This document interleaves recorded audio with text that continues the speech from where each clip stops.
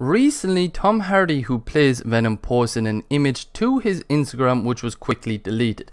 This image was Tom Hardy wearing a Spiderman No Way Home hat. Now this is a common thing to happen when producing a movie. Just like Tom Hardy had in his Instagram post, there are only 4 people who are involved with Spider-Man No Way Home. So they could have gotten hats like Tom Hardy did, or a shirt saying Spider-Man No Way Home, and these are unique ones because these are only for the basically everyone who has worked on the staff of Spider-Man No Way Home or whatever movie you have just worked on. Of course, we know Spider-Man and Venom will be facing off against each other, so potentially we could see Venom in post-credit scene where we could see Spider-Man find Venom, maybe. Please check out my Twitch, which I live stream to weekly, link in the description below.